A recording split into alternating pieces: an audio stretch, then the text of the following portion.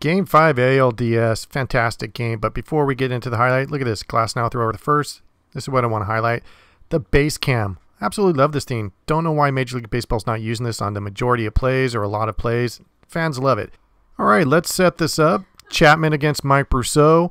I mean, we're talking Game 5, tie ball game, bottom of 8. Doesn't get any better than this. And, you know, there's some history with these two teams. There's the first pitch, 98-mile-per-hour strike. But wait, let's talk about the history. Back on September 1st, Chapman against Brosseau. Buzzes his tower, 101 mile per hour. Now, I know there's both sides of the coin. And if you talk to any Yankee fan or Rays fan, they got years of the tallies. They've tracked every pitch and whatnot. Both teams were warned, but the only person that knows about intent on that was Chapman. Now, what happened is Chapman got Brosseau out, and then the Yankees started chirping at him at the end of the game. Benches cleared. You know, everybody just kind of meandered around. Nothing was really done. No punches. That was that. So here's the second pitch. 99 per hour fastball. And then look at this pitch. I've seen this pitch called a strike numerous times in the NLDS series.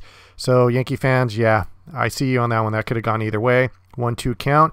And then Brosseau just proceeds to have a fantastic 10-pitch at-bat against Chapman. Fouling it off, staying alive. Just an incredible at-bat. And then look at that pitch. Yep, Yankee fans, that was a ball. I thought it was a strike too. And then he fouls it off. And this just builds the moment. Continues the battle. Continues to go against Chapman. And here we go.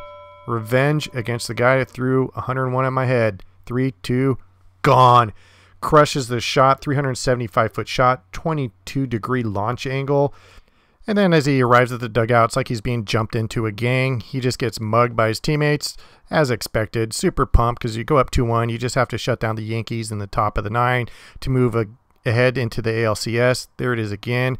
And, you know, for Tampa Bay Ray fans, this is sweet revenge. You know, they've had a long history with the Yankees, and for the Yankees, this is a tough way to end the season. You have your best pitcher in there to close out the game.